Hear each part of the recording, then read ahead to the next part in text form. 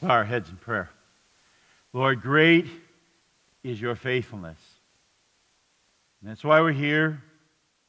That's why we spend these few moments in your word, because we know that the promises you make are promises you keep. Reassure us of that this morning. In your name we pray. Amen. Well, we're going to look this morning at a book that I've almost never preached on, and that's a little section from the book of Lamentations. And let me tell you, it's a book that lives up to its name. It may be the most depressing book in Scripture. I suppose Job could be right up there with it. But, you know, Jeremiah wrote this book right after the Babylonians conquered Judah and destroyed Jerusalem and tore down the temple. And so Jeremiah spends 5 chapters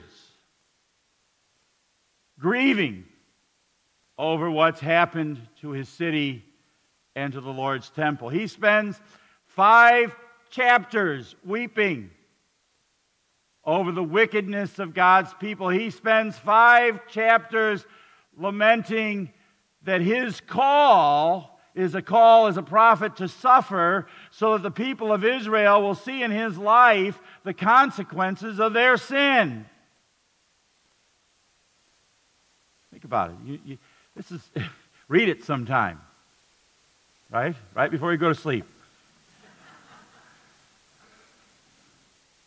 The climax comes in the 3rd chapter. I just want you to hear some of the things that Jeremiah says. He says, God has turned his hand against me. That's cheerful. Even when I call out or cry for help, he shuts out my prayer. And there's the next one. I remember my affliction and my wandering, the bitterness and the gall. I well remember that, and my soul is downcast within me. There you have a flavor of the book of Lamentations. And just at that point where he reaches here, at that point when Jeremiah is ready to give up, when Jeremiah is completely discouraged and upset, it's then something unexpected happens. Jeremiah holds out reason for hope. He finds reason for hope in the place where it is always to be found. In God's surprising faithfulness. I want to reread some of the stuff that Randy read earlier. He says, this is from Jeremiah, from our text. Yet this I call to mind. Yet, in spite of everything I just said, I call to mind, and therefore I have hope. Because of the Lord's great love, we are not consumed, for his compassions never fail. They are new every morning. Great, there's that song, great is your faithfulness. I say to myself, the Lord is my portion, therefore I will wait for him. Though he brings grief, he will show compassion. So great is his unfailing love. Now, I don't know if you saw it in there, but Jeremiah gives us 2 reasons for having hope no matter what the circumstances. And the first is this. God is loyal to his people even when we are not loyal to him. Now, the reason that's surprising is that that's not the way we operate. Because, you know, when someone betrays us, maybe not once, maybe a couple times, when someone stabs us in the back, when a friend hurts us on purpose, our reaction very often is finally to say, the heck with you. I don't need you in my life. Why should I do something for you after the way you treated me? And because that's the way we are, we think that's the way God is. That if we're good to him, he'll be good to us. If we're bad, He'll be bad. And because we're bad every day, because we sin daily and sin much, we know what we deserve. And so we look at the things that happen in our lives, and we look at the things that happen every day, and we think, God must be angry. I must be getting what I deserve. We think that's how He operates because that's how we operate. And it's not true. That's what's so amazing. Jeremiah says it here. His compassions never fail. They are new every morning. Now, the word for compassion here could be translated loyal love. God is loyal in His love for us. He is loyal to His promises. He keeps them. And He doesn't do it because we deserve that. There's not, the reason for His loyalty is not that we have earned His loyalty. We haven't. It's because that's the way He is. Look at what Jeremiah says. He says, "That this I call to mind, and therefore I have hope. Because of the Lord's great love, we are not consumed, for His compassions never fail." Jeremiah, even looking at all the things that had happened, sees proof that God is faithful and that God can be trusted in this fact. If God was not being loyal, if God didn't love him, if God didn't love His people, they wouldn't just have had this disaster happen. They wouldn't even be around. The fact that we're alive is proof of God's faithfulness. Now, folks, we have an even better reason. We have Jesus. I mean, think about it. God looked at our unfaithfulness. He looked at our sin. And our wickedness is great.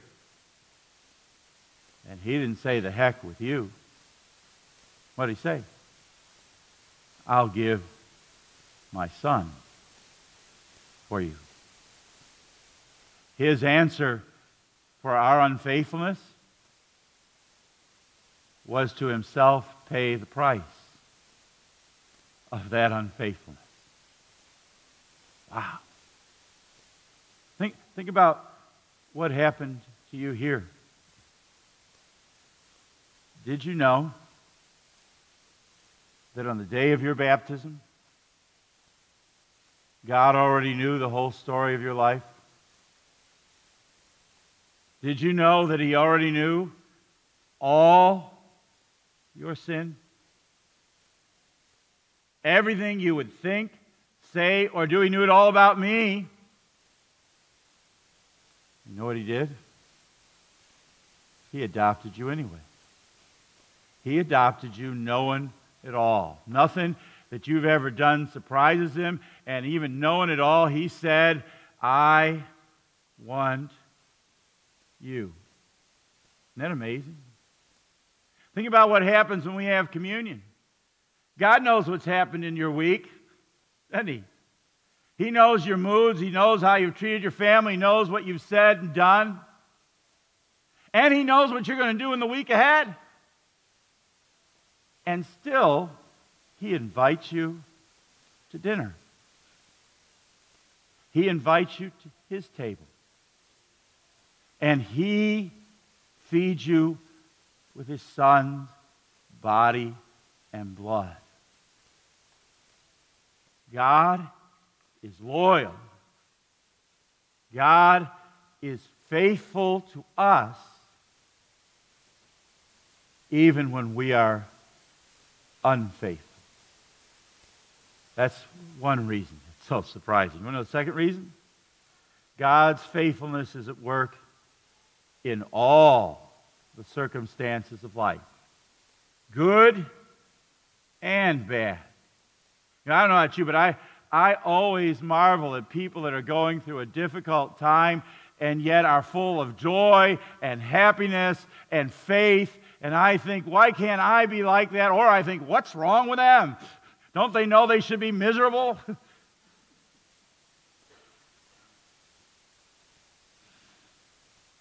One of my mentors, who's long since gone on to heaven from this, David Cook, he was my pastor. Last 5 years or so of his life, he suffered with cancer. And everything they tried didn't work. And after a while, it seemed that every time the phone rang and the doctor called, the news was bad. And yet every time I spoke to David, and I thought I was going to minister to him, he was full of faith and hope and life, even once he had realized it wasn't going to get better. And I thought, what is going on? How does someone have that kind of faith in difficult situations? How did Jeremiah, in the midst of probably the worst moment in the history of his people, in a life that, he was called to a ministry of suffering, how is it that here Jeremiah has hope? Well, I want you to listen to what Jeremiah says. The Lord is good to those whose hope is in Him. To the one who seeks Him, it is good to wait quietly. Sometimes we just do have to grin and bear it and wait. He says, for the salvation of life, it's good for the man to bear the yoke, the burden, while he was young. Let him sit alone in silence. The Lord has laid it upon him. So, even the bad things that happen, God has a hand in those things in allowing them to happen. Let him bury his face in the dust. There may yet be hope. Let him offer his cheek to the one who would strike him, and let him be filled with disgrace. Does that sound a little bit like Jesus on the Sermon on the Mount, right? For men are not cast off by the Lord forever. Though He brings grief, and sometimes He does, He will show compassion. So great is His unfailing love, for He does not willingly bring affliction or grief to the children of men. Jeremiah knew that God's faithfulness was at work in good times and in bad times. God used the Babylonians. He used the destruction of Jerusalem, the destruction of the temple, to bring His people back to Him. He had their eternal good in mind. You want even better proof? Think of what God did through the terrible suffering and evil of the cross. He saved us, didn't He? I think of David's suffering. His faith became a witness to me and others, and I remember talking about it at his funeral, of God's faithfulness. No matter what's happening, the sun is there, even behind the clouds. I know a congregation that went through 5 years of one conflict after another. It was terrible. And I think, why would God let that happen to a church? He used it to bring that congregation to their knees. turn them around, to work repentance, and faith. Think about what we've just been through. COVID. Terrible. I remember when everything shut down, I know everybody was worried about jobs, worried about their retirement, I was worried about how would we keep things going here. Did not God use this past year to teach us that He is faithful? Did He not take care of us? Yes, He did. Think about what He did here. He gave us a new direction during this time. He set us on the path of this call process. He started the live streaming in our midst, and we could go on and on. God has supplied, God has provided. He has shown us His faithfulness.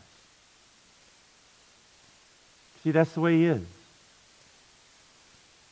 Big situations and little. In good and in bad. He's been teaching us one very important thing. His compassion never fails. They are new every morning. You want to know the most surprising thing about that? Is that we who show up here every Sunday are still surprised by that. You would think, wouldn't you, that after walking with God through our lives, that we would expect it. God is faithful.